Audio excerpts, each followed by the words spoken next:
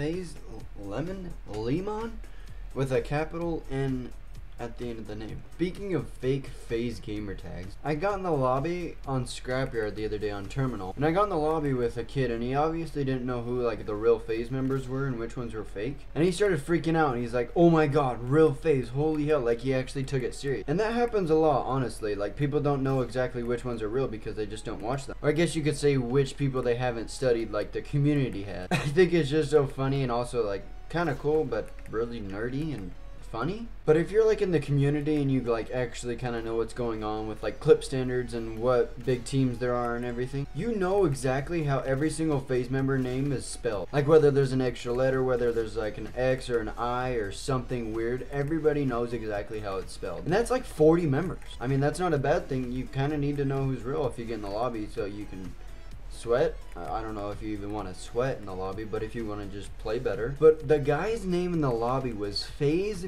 Seaman, like C and then an M-E-N. I mean, I don't know if the kid actually knows what that stands for or what it means, but I had alternating caps, so I mean, I obviously wasn't convinced that he was real. Hey, it's better to be a guy with a fake FaZe gamer tag than to be a J-tag one trying to be somebody else. He has no idea what is actually going on. He has no idea to what the hell is going on.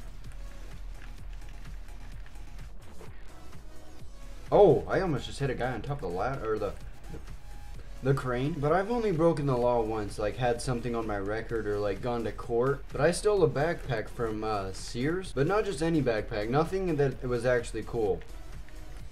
It was when the style was to wear those like cartoon or animated superhero backpacks, like I don't know, Transformer ones and whatever. Yeah, I tried to steal one of those, but they waited for me to step right out the door, and then some random guy was like running for me and then grabbed me. And I felt so bad. I just started bawling because they're like, we're gonna have to tell your mom, or you're gonna go to like wherever the cop's gonna detain you till your parents can come. Stealing is so stupid though. Just like, it doesn't take that much money to buy something. It really doesn't, compared to the high chances of getting caught, because getting caught really happens a lot.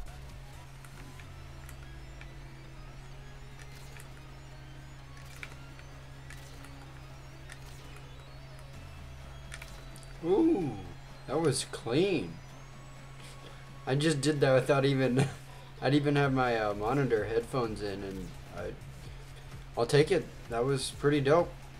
The whole thing wasn't even in the kill count, but it was a solid feed. It was alright. Sorry for the video not being like any really long length. I have a killer headache right now, and I just wanted to make a video for tomorrow. But anyways, hope you guys have a great day. Subscribe if you guys are new. Make sure to smash that like button if you did enjoy this video. And I will see you guys soon, and peace.